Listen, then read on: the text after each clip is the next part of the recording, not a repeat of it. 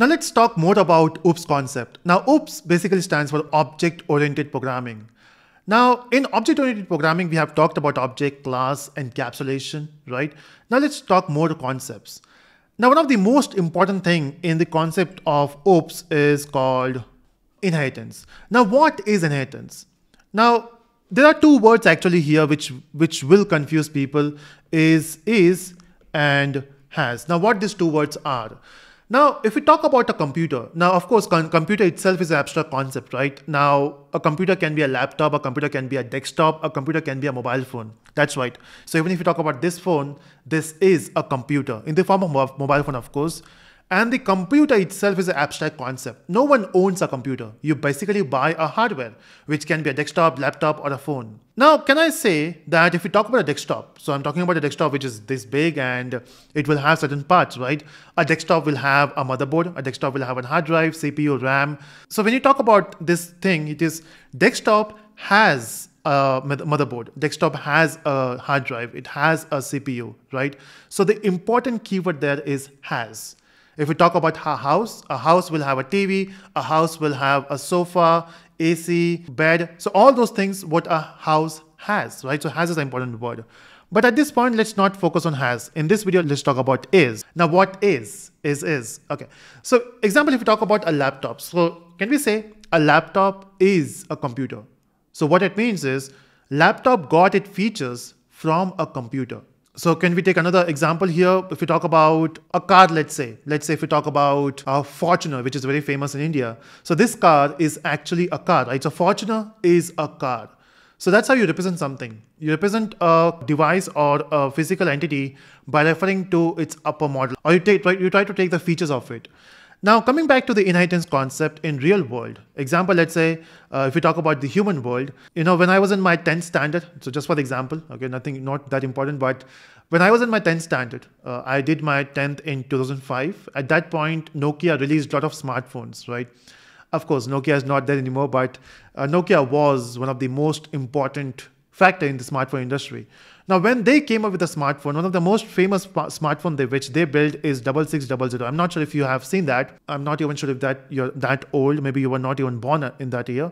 But yeah, so it was 6600. Amazing phone. If you can just search on Google Nokia 6600, you will see that phone. Now, a lot of my friends were having that phone. It was costly phone at that point. It was around 10,000 rupees. And I was not having any phone. So they used to ask me, hey, which phone you have? I used to say, hey, I don't have a phone. But then I realized, hey, till when I will say that? The thing is, next time when people used to ask me which phone I have, I used to say, I have 3310. Now, I was not having any phone. Now, this is my father's phone. And we know the concept, right? Father's phone is yours phone. In fact, in general world, we say, our parents' property, it's your property. Whatever they own, it's yours. I don't believe in that, okay? I'm not a big fan of inheritance or nepotism, but yeah, you get everything. So I used to say I have that phone. Okay, so this is inheritance. Now, how will you use this concept in programming? Now, in Java, what you have is you have different classes, right? Example, if you create a simple class here, let me get a very simple class. Let's say we have a class here called a calculator. Now, what features a calculator will have? A calculator will have some variables here, and then it will have some methods. Let's say method is add, method is sub, okay, and then method is multi. So we have different methods here, or let's also have division. Why division should be left there. So we have all these methods, right? And it is working. So you can basically create object of calculator and you can access all these methods. No harm in that. But what if you want to create an advanced calculator now? Of course, let's say if someone comes to you and say, hey, you made an awesome calculator and now I want you to create a scientific calculator or advanced calculator. Now you have a choice. You can edit the same class. But there's only one thing. What if you enhance the same class, you add some more methods here. Now you want to give calculator to someone asking you for the calculator object. They basically access all the basic features and advanced features as well. So it is good to create a separate class. Okay, so you can get a separate class and you can say advanced calculator, right? And then this will have all the advanced features. Of course, it will have all the basic features and it will have the advanced features as well.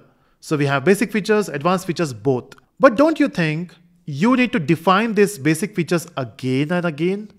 Why? We already have those features here, right? We already have those features here. Can I just use those features in my new advanced calculator? So what I'm saying is, basically, this advanced calculator is going to inherit the properties and features from calculator.